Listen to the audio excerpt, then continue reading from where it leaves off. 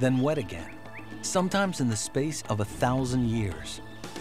Punishing drought alternated with storms and monsoons. Rivers and forests sprang up, then turned to dry grassland, all in the evolutionary blink of an eye. So we have a complete change of our ideas, from this slow drying out to this incredible change between wet and dry, wet and dry. What effect did that have on our ancestors?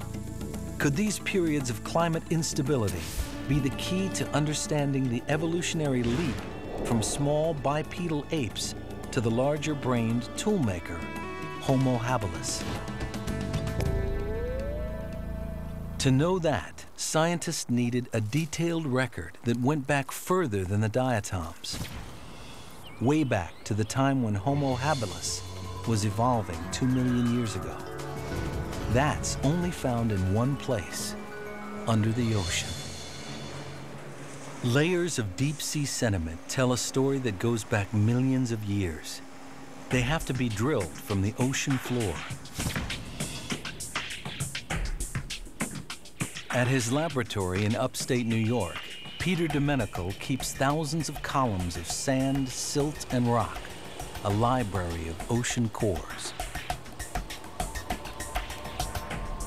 One of the really attractive features about ocean sediments is that they accumulate very slowly, but very gradually and continuously over time.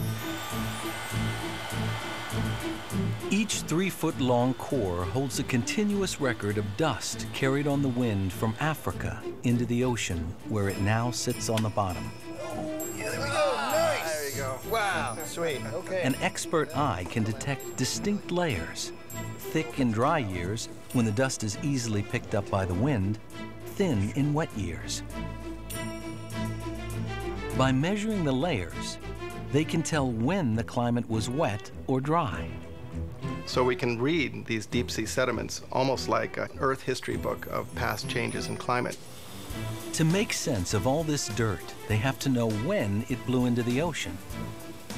They can do this by dating the shells of tiny sea creatures that sank to the bottom at the same time.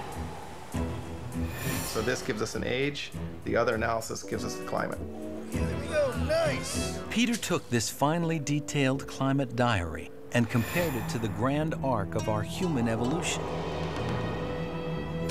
For the 3 million years between Toumai and Selam, when brain size was flatlining, African climate was stable, dry, getting a little drier.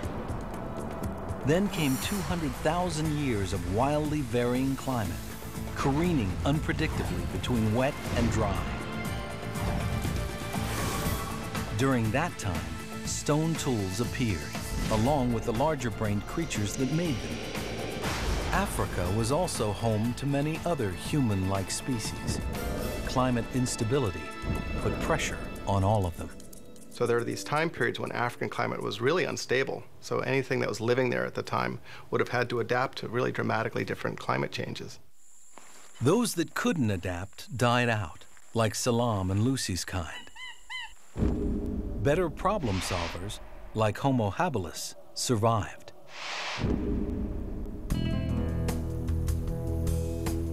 The new discoveries about ancient climate upheavals in Africa have led Rick Potts to formulate a bold theory of human evolution. The traditional idea we have had about human evolution is that it was the savanna, the grassy plain with some trees on it, that was the driving force. But instead, what we've discovered is that climate changed all the time. And so the idea that we've come up with is that variability itself was the driving force of human evolution, and that our ancestors were adapted to change itself. It's a simple but revolutionary idea. Human evolution is nature's experiment with versatility. We're not adapted to any one environment or climate, but to many. We are creatures of climate change.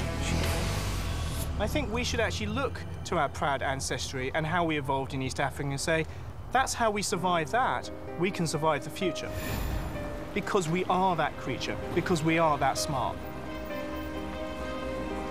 Today, climate change seems to threaten our survival. But it may have held the keys to the astonishing story of how we became who we are. Because it didn't stop 2 million years ago. These dramatic upheavals would continue for another 1.5 million years, propelling our ancestors down a road leading ultimately to the smartest creature the world has ever known.